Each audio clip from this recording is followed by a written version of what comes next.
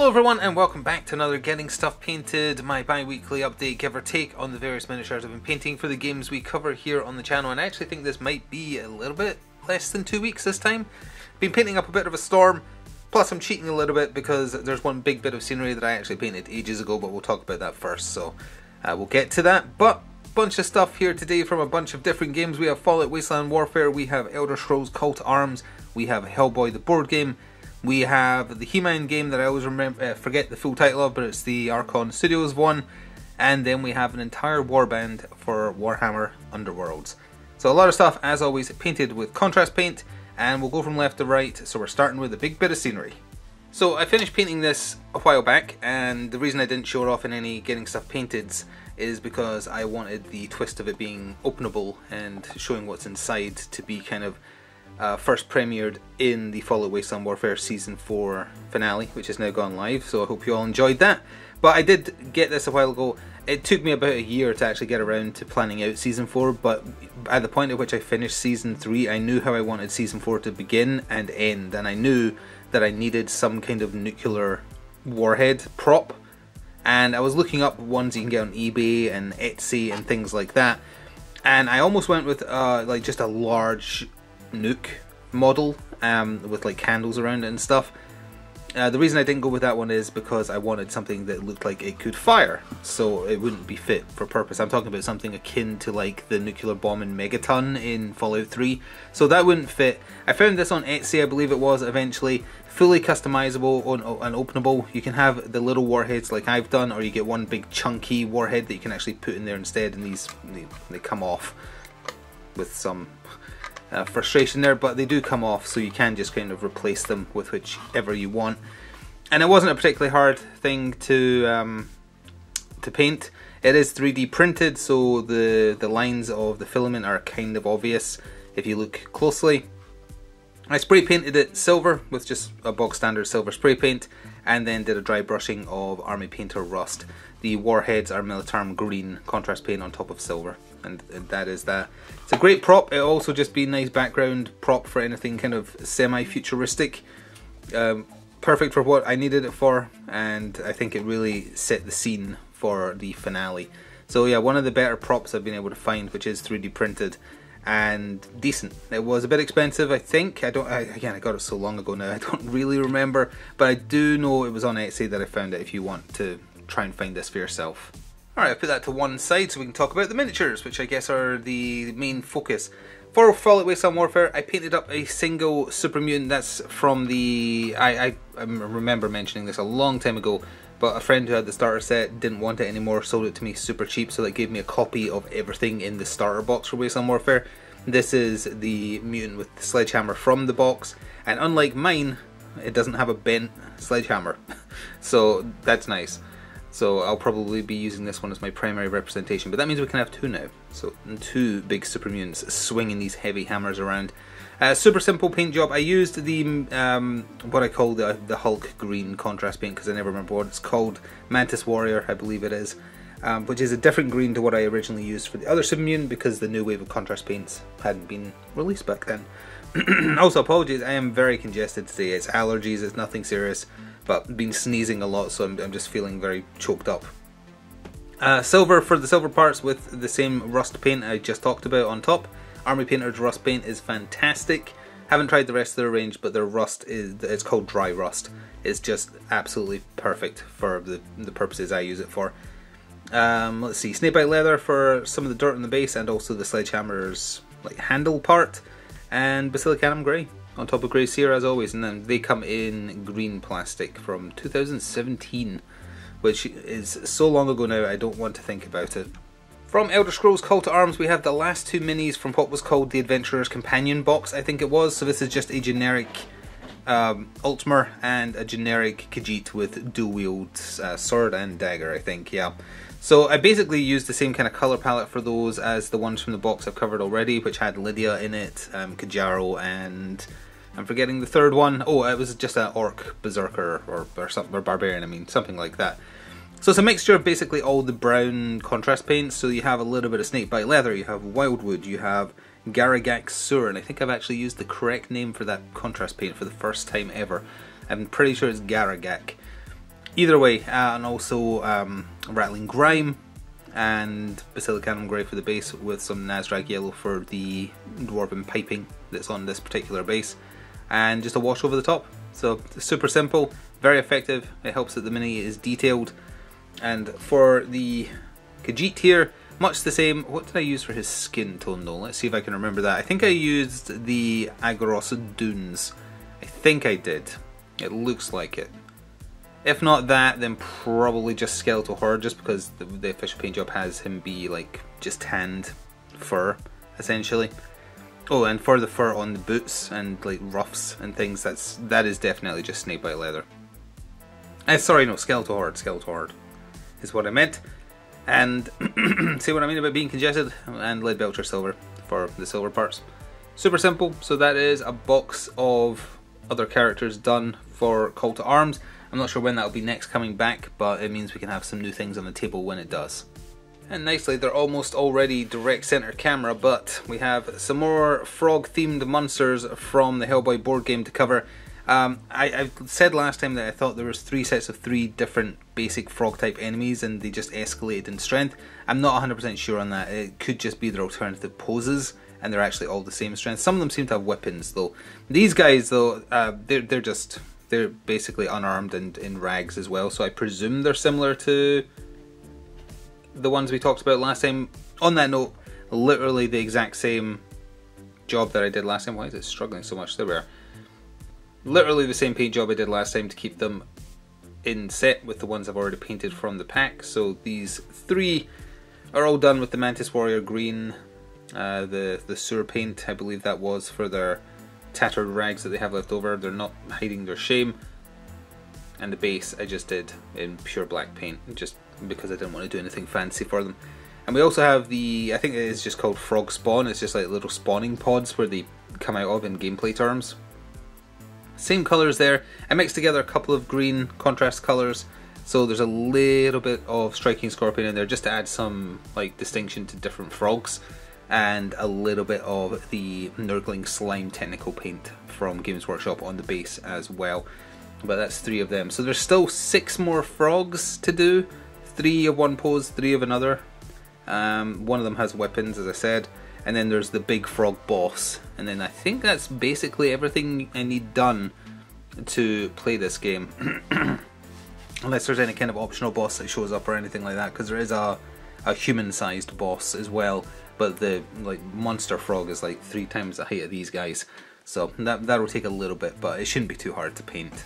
Alright, move the camera along a little bit to discuss painting up some more of the He-Man miniatures that I started talking about last time with He-Man himself.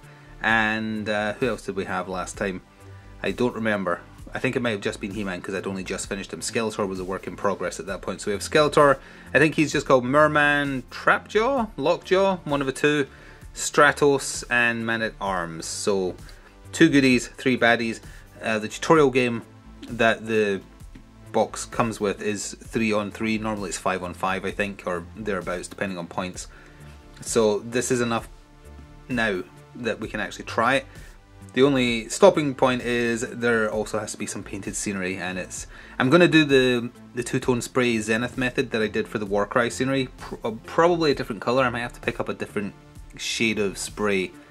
I think maybe like, I was originally considering black base and then just angling the kind of turquoise, but now I'm reconsidering that and wondering if maybe green with the blue angled down for the Zenith or vice versa might look a bit more interesting. I'm not sure yet. That's an in progress decision that hasn't been made yet. But anyway, for Skeletor we have Frostheart for his weird skin tone, except his face, because it's the comic book version I think, so he's got a green face, which was not how it was in the cartoon from what I remember. I can't quite tell if that's fully in focus. I hope it is. The green was the same green I was talking about. Actually, I think it was Striking Scorpion for that. And Luxian purple for all the purple parts, with some non-oil, not applied to everything, just applied in areas to try and bring out some extra detail. And a little bit of Bal Red for the whatever that is on the strap of his harness there, and just some Leadbelcher Silver for the sword. The bases that all look like the sandstone are just Aggaros Dunes with non-oil over the top. But yeah, I think Skeletor was struggling a little bit there to stay in focus. Cool mini. I mean, Skeletor's funny. So many memes.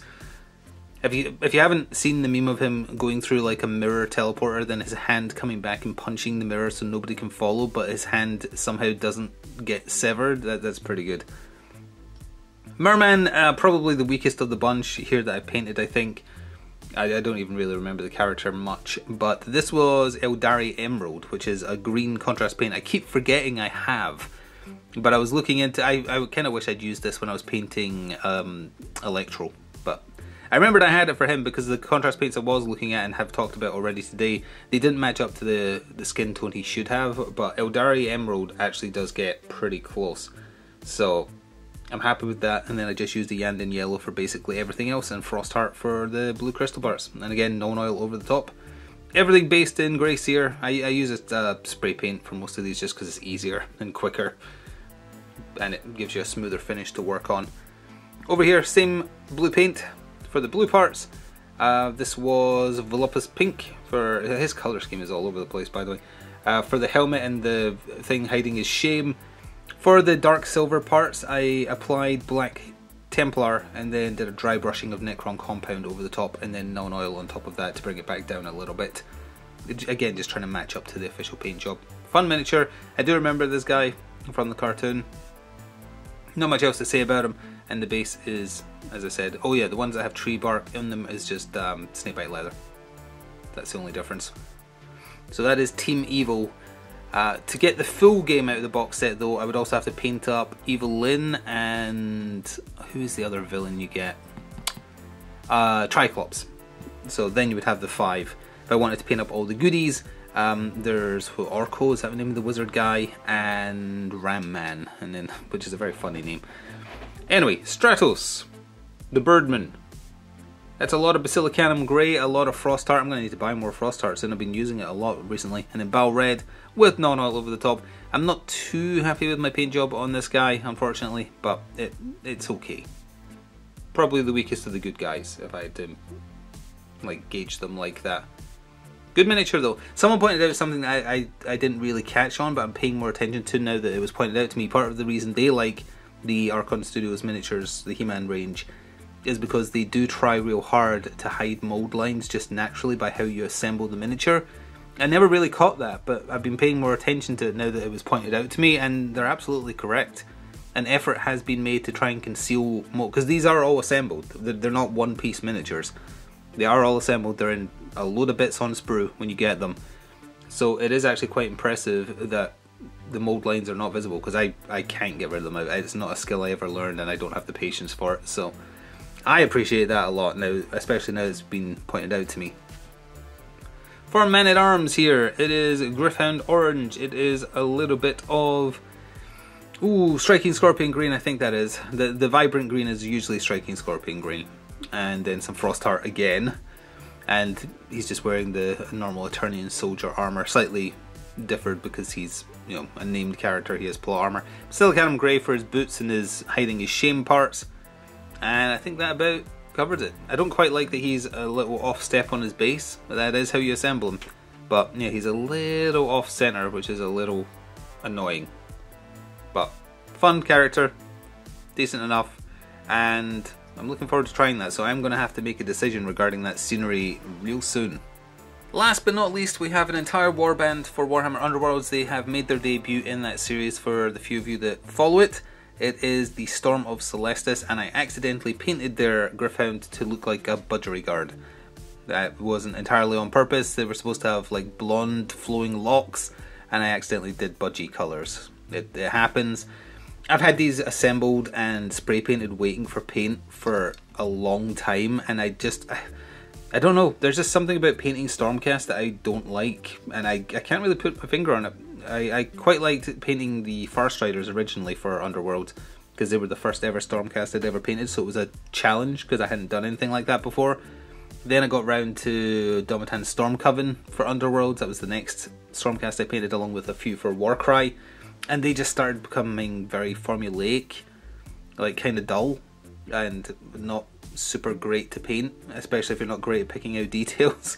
So it took me a long time to work up the desire to paint these, and I just decided to finally do it because they've been sitting, and I wanted to move on to other warbands that I've had sitting in their boxes for ages. and to add a bit more variety to the series as well by having a new warband on the table.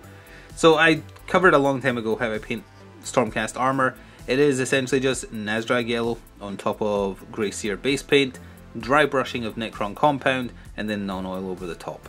Simple as that. That's just the base coat with non-oil for the white robes, Bal Red for the red parts, Black Legion for the black parts of their Thundercast storm bows or whatever they're called.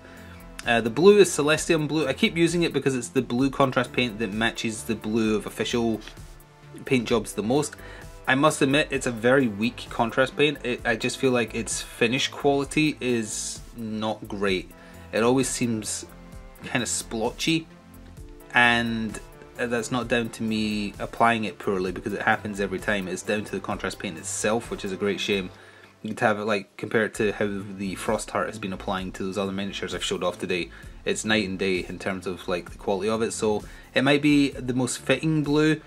It's not a great contrast paint. So I'm glad that I haven't had to use it for anything more than like shoulder pads and the occasional backside of a cape for Stormcast. So yeah, it's not a great contrast paint, unfortunately, or I guess I've only ever used one bottle of it, so it could absolutely just be a bad bottle. I should make that clear. I don't know. But that's the kind of experience I've had with it so far. Oh yeah, for the leaves on the base, that is Mantis Warrior Green, and there's some coins on this one. That's the other nice thing about Underworlds. Their bases are always a bit more interesting than your bog standards. But yeah, finally got them done. Should have used some kind of blonde on this, but I had to go and use bright yellow, and I can't unsee your bog standard budgie. Just the bird in the cage, and that's what this Griffin looks like. I'm absolutely not changing it now that I've seen it. I'm fine with it. It's going to stay like that forever. Sleek is this one's name. Sitting very proudly, or standing very proudly on the stones there. That's just the base coat with the Soul Blight contrast paint over the top, the same one I was using for the Mawtribe Gorger last time. And have been doing that actually. There's definitely going to be some of those in the next video because I'm like 90% done with another one at time of recording this. So yeah, just as a matter of note, I don't have much else to say about them. They're Stormcast, so they're boring, but hey, they actually do play quite interestingly in Underworlds because they're a objective sitting sniper based team, and that is definitely to Underworld's credit that you can have multiple like Stormcast teams. They all play completely differently. And that is going to do it for another painting update for the channel. I have been really getting on with my painting recently, and as I say, there's definitely going to be some more of the Gorgers for the Mawtribe for Warcry next time. I'm going to try and work up to that scenery for He-Man so we can hopefully try it before the end of the year. Same with getting the frogs finished for Hellboy so that we can try that before the end of the year. In the meantime, there'll be things filling the slot now that Fallout's done that we've had before, like Warcry and some other stuff as well. In terms of painting, you might be seeing a return with some 40k miniatures, but not because I'm going back to 40k. I'm interested in trying out Kill Team, specifically the 2021 version, just because I ain't paying 30 something pounds for just a rulebook for the version that came out a week ago. That's just absolutely insane. I don't know what Games Workshop are smoking with prices for a book. I mean, the starter set with everything it comes with, I understand the price of that completely. But just a book? Nah. That ain't happening. Anyway, I hope this inspired you to get through your pile of grey shame. Even if you don't have fantastic technical skill, hey, use contrast paints and you can get away with it. You do okay, as my models show off, because I don't know how to paint well either. I will see you in about 2 weeks, there or thereabouts, for another update. Be sure to come back then, and if you want to show me what you've been painting, feel free to do so via Twitter, Blue Sky, Discord, wherever you want. And until then, ta-ta for now.